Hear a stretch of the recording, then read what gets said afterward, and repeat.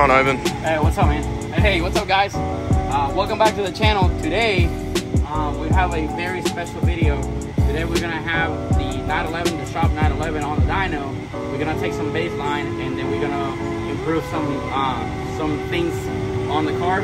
Really simple. And then we're gonna see what it put out afterwards. Setup on the car is completely stock. The only thing modified on the car in terms of the drivetrain is the exhaust. It's got a top speed exhaust. It's got the sport system from the factory, so it's also equipped on the exhaust. So you can hit the sport button, and then the exhaust open up, all full pipes to be open. So let's see what it does on the baseline with that. Typically these cars are right around 350 to 355 sort of speed. I don't know what it would do with this exhaust, if any difference, and then we're gonna install something really nice that you guys are about to see, and then see what it does.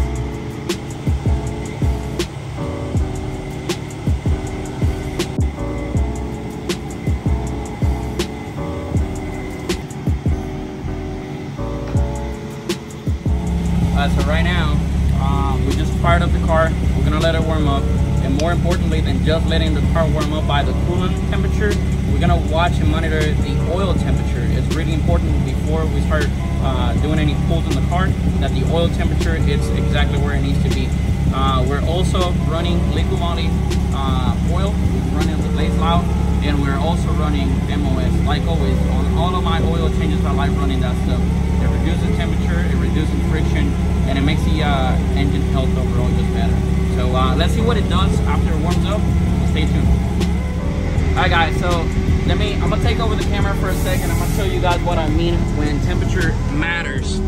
So right now we have about operational, temperature on the coolant, but take a look at that. The oil is not even at 150 degrees just yet.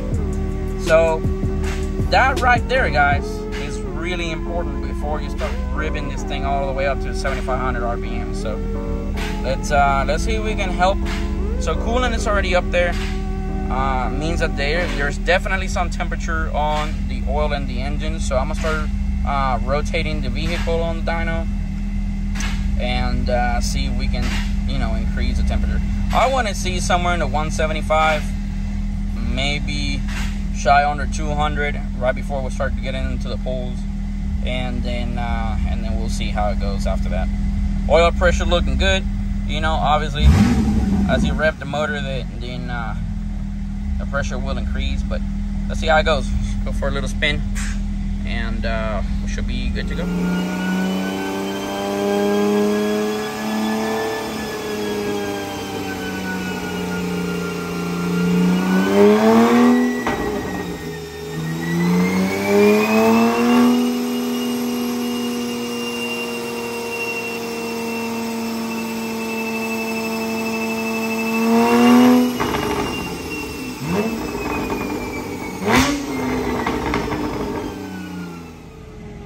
Well, exactly what I meant.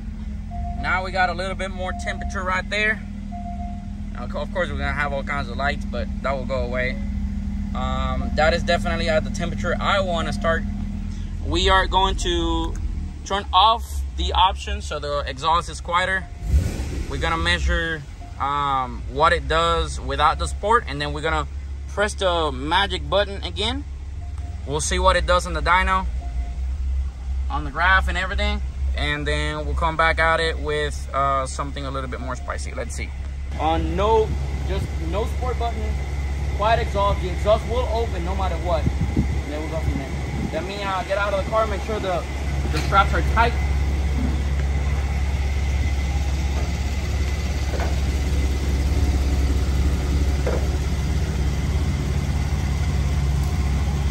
Everything looking good. So I'm gonna do 2 pulls on no sport, let it rest for a second, and I'm gonna do 2 pulls on sport, and then we'll show you something different.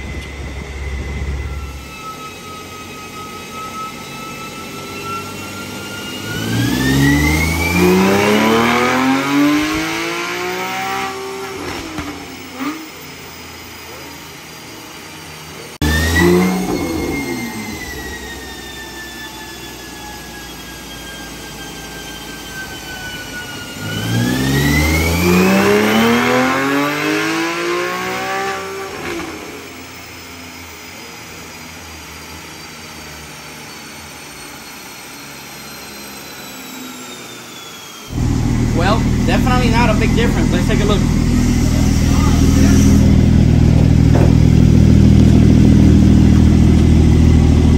Alright guys, this measurement is SAE. The other type of measurement standard, there's just two way of measuring.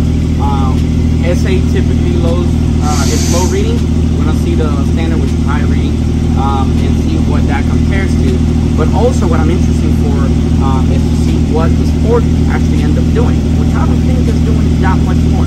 I think it's more just to get the throttle a little bit more crispy. It gives you a little bit of a burble when you let off the gas and open up the exhaust, which at the end of the day, it's typically what ends up happening when you're hitting that button. I don't know if you guys noticed, when we're on no sport, as soon as you are full throttle and the vehicle is a certain range RPM, the exhaust still opens up and allows free flow to go through it. So that is probably why we're not seeing that much of a difference on horsepower. But let's take a look. So as of right now, I'm going to clean the graph, but just kind of going through the best ones. This is the first one, 337. I never paid attention to that one so much, simply because I'm just for the first time learning the dyno and learning the curve of what the RPM snapshot is going to be looking like and whatnot. But let's see the second one and the last one. So we have literally no changes, 1 horsepower difference, literally nothing. But our best number is 343.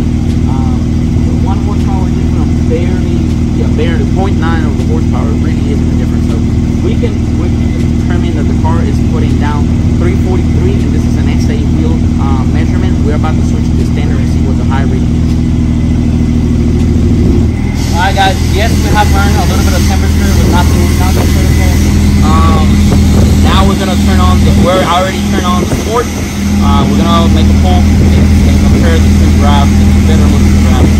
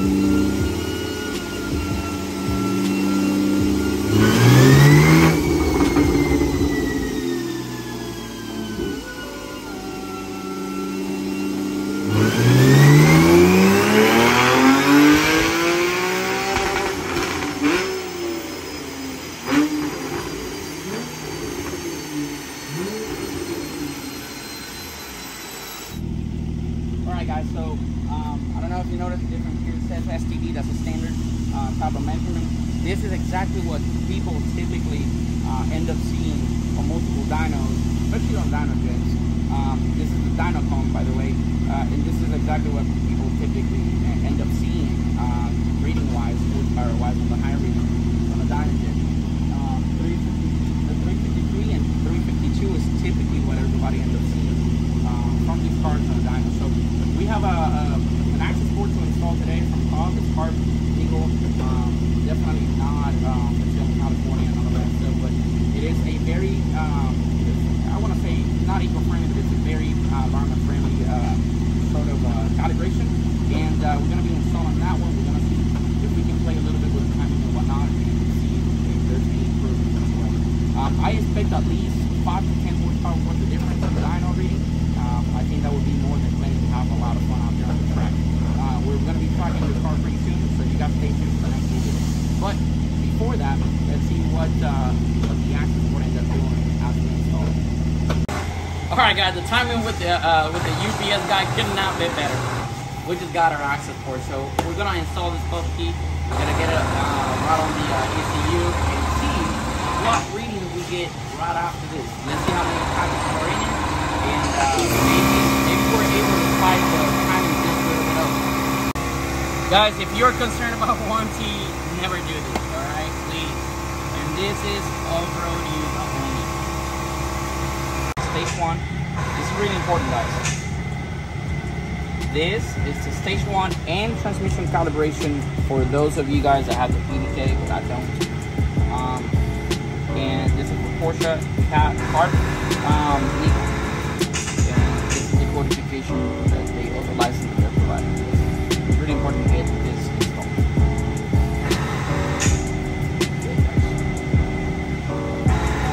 This is the magic cable to install into the laptop and see things up.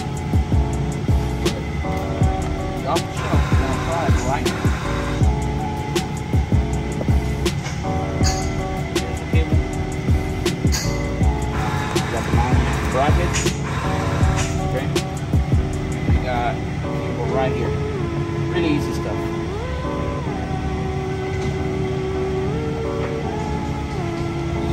On the old videos thing.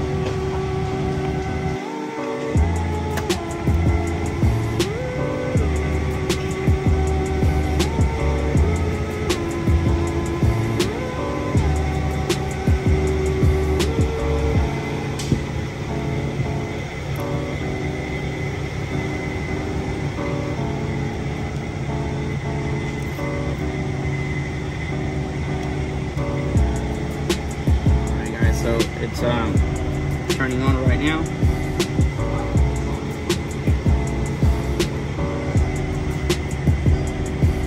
Let's hit install. Wow, wow. There we go. Oh, there we go. Alright, so identify our ECU. It's a Porsche 911S 991 3.8. Let's enter. Okay, so, oh, yes. You know what that means, right? This got loaded on it, a stage 1 with 100 octane. So, in another video, guys, we're going to be testing 100 octane. Stay tuned for that one, for sure. Now, we're going to do stage 1, 93 octane. Go for it.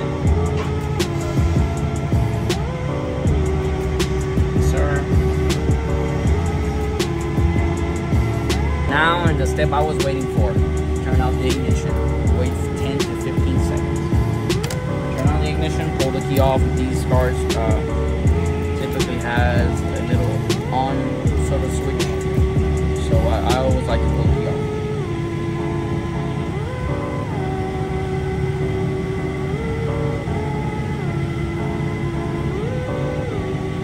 We already won eternity. Now we wait a second one. Be patient, guys. You Porsche guys, these 911, they take a little longer to refresh. For all you Subi guys out there, this process is a lot quicker. All right, install successful. Ooh, installation successful. Now we are ready to go.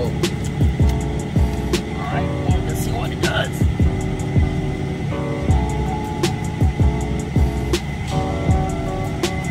What do you think? Come on, at least 5 horsepower. I hope.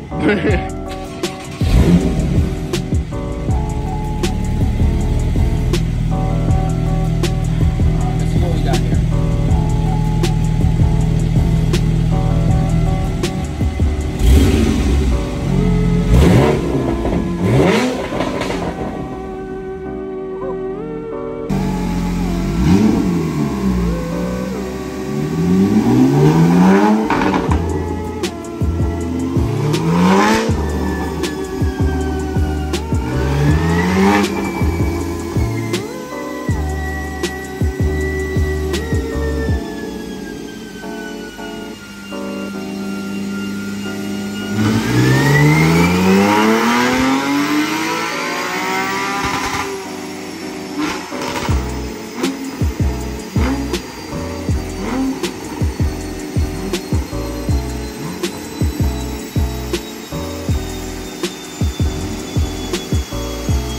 Not so much on the horsepower side.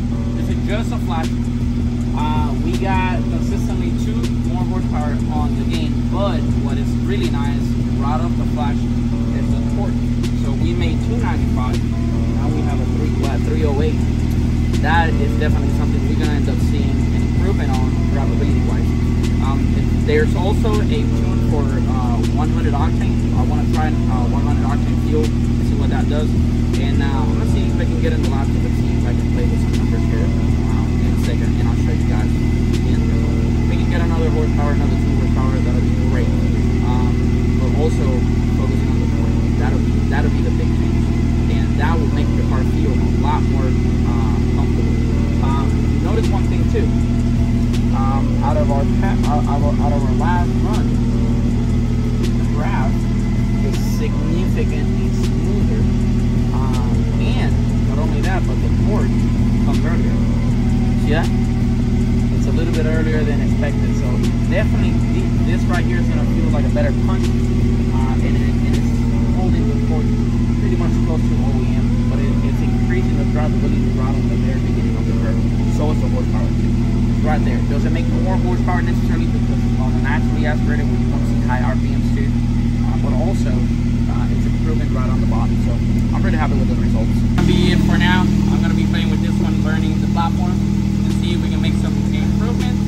Like I said, I'm not expecting for a huge significant power, but definitely a little bit better. Might see timing a little bit, maybe more than likely.